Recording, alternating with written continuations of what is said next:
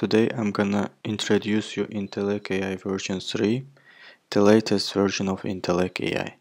I will participate in the APTOS 2019 Blindness Detection Challenge on Kaggle. The challenge is about detecting severity of diabetic retinopathy looking at the retinal images of an eye. Diabetic retinopathy is an eye disease and one of the main causes of blindness in the aging population. Okay, I will start this demo by showing you how you can download and install Intelec AI in your computer or server. For that, you need to go to the website of Intelec AI and press download and install button. Here you will see the GitHub page of Intelec AI installation. This page shows you step-by-step instruction about how you can install Intelec AI on your server. Okay, the next step is going back to the page of the Blindness Detection Challenge on Kaggle. Join the challenge, the competition, then accept the rules. After that, you can go to Data tab. Here you can read the description of the data that you are given. After that, you can go and download all these data files by choosing them and pressing the download button. Okay, I'm gonna pause there and resume after I downloaded all the data. Okay, I have downloaded the files. The next step is uploading them to the Intelec AI server. For that, I go to Intelec AI server.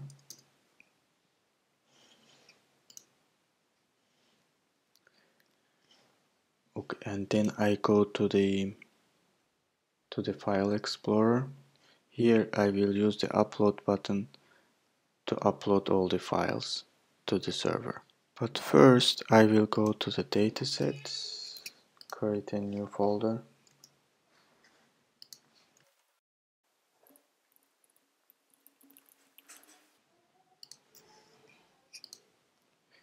Then I will upload all my files into this folder. All files have been uploaded. Now I will group the training data in a separate folder. Now I create a folder with name train.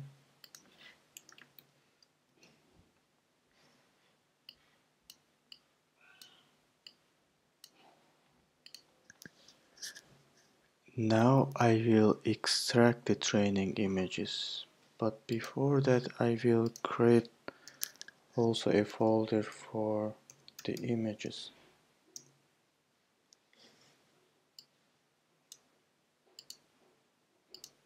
So and extract it here. Okay, so the images have been extracted. Now I go to trainings to train a machine learning model on this training data. So I will choose the deep image classifier. In order to know which kind of training data it requires, I will click on Learn More. Here you can see the structure it requires. So you can put it either in a separate folders, different classes in different folders, or you can create only one images folder for all the images and specify the labels or the classes of images in a labels.csv file. The labels CSV file itself should have this required format. More exactly, it should have the column file name with the names of the image files and the column with labels So then I will go back and adapt the training dataset to this format.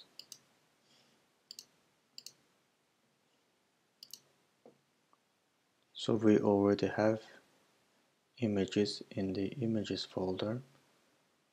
I then need to adapt the training CSV file.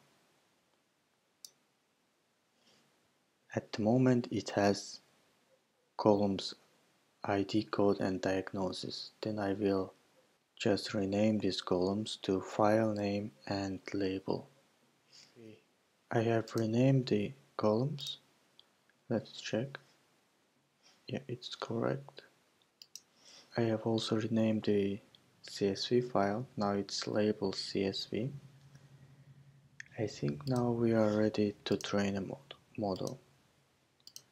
So I choose again deep image classifier. Let's choose the training data now. Train. It's validating the dataset. As you can see, now it shows how many images each class has. It looks okay to me, so I confirm. I don't choose test data, it's optional. So shrink factor, the images themselves are very big, so I will shrink them 10 times in order to make the training a bit fast. And let's give the name to our training.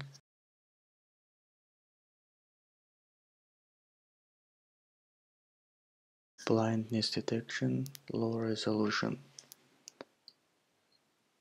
Okay, we created the training. Now we can see the basic info about our training. Let's switch to the data tab. So the data tab shows our training data, and if you chose the test data, you could also choose here test and check out the test data. So these are our classes. It also shows how many images each class has. So these are now the class 0. If you have read the description of the data, class 0 means no diabetic retinopathy. So here you see the images without any disease. You can go ahead and check the next ones. Okay, let's go and check the class 1 mild DR. Here you can see a bit blood leaks here. You also see this bright pass. Here you can see, if we go to class 2, so now the severity increases. Here you can already see some yellow spots.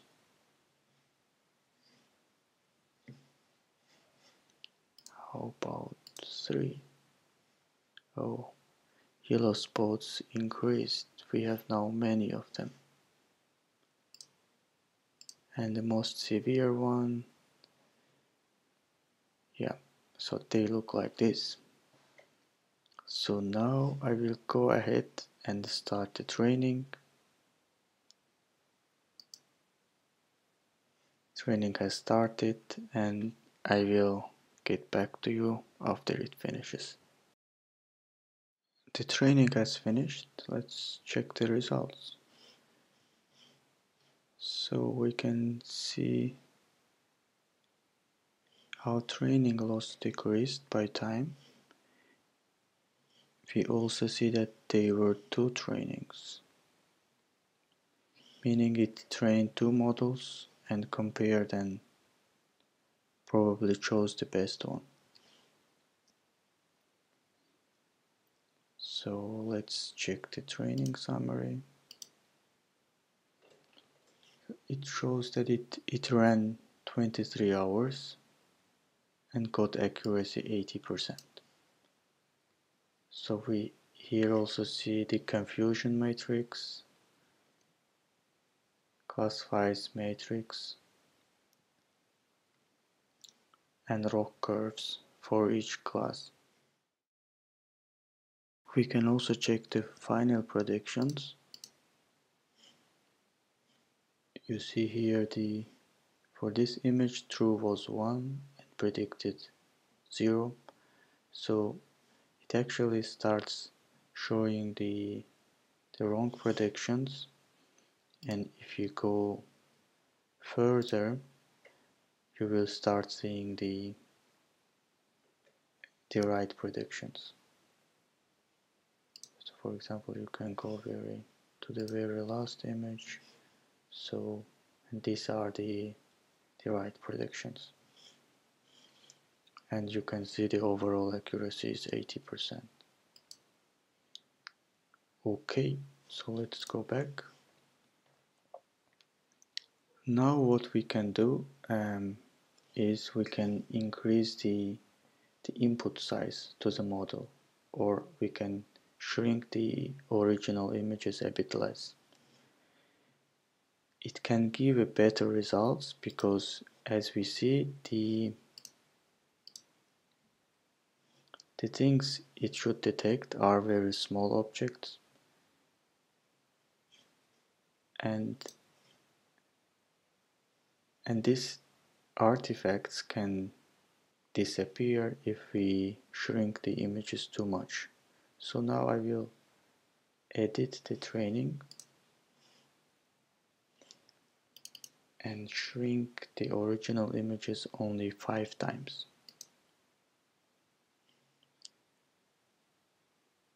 Okay, so it reset the progress because we changed the inputs, and now I will start training again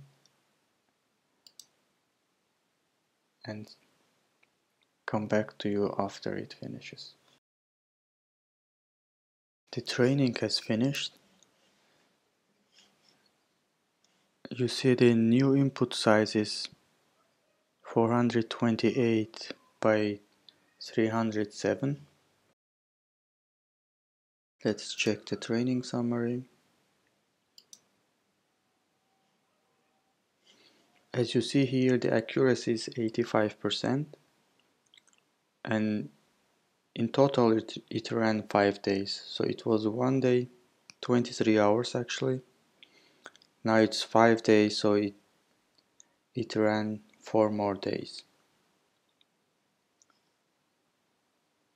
And the confusion matrix now seems better, and you can see the another matrix, classifies matrix and rock curves,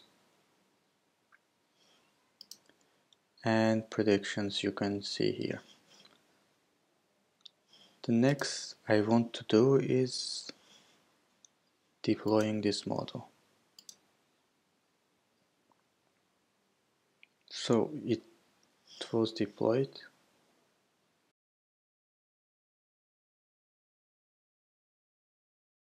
Now I need to find image to test it. So that's why I will actually extract test images. Okay, wait. Now I would like to inference this image.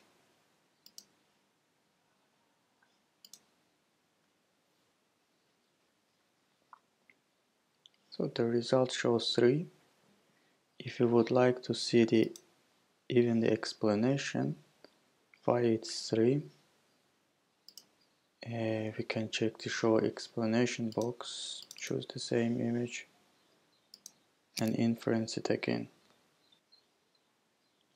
You see that it looked at the yellow spots here, which seems like a logical thing to do. Now if you would like to inference all the test images, you can go to File Explorer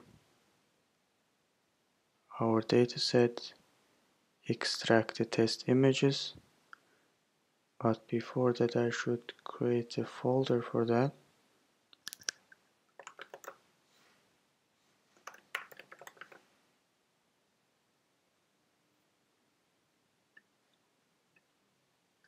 Move the zip file here and now extract here. Good, now we can go to tasks. Let's name it Blindness Detection task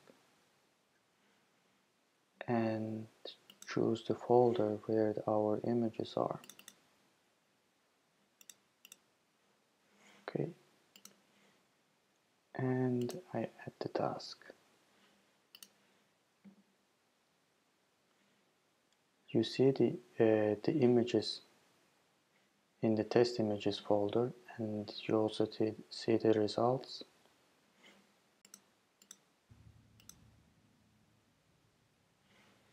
You see that not all of them have results, and what you can do is you can wait until all the images have been inferenced, then you can go ahead and download them in CSV format and use it outside of Intelec AI.